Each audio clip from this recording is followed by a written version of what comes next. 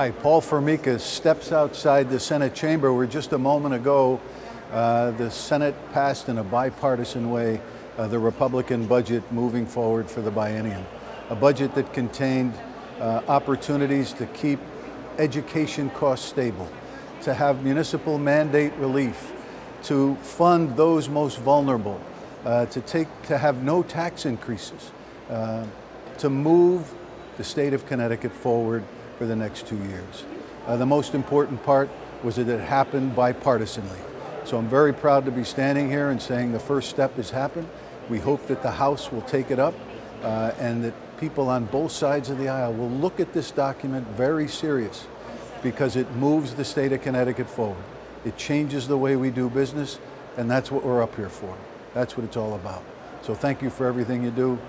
Follow my website. You can read the budget yourself, but thank you again, and we'll see you next time.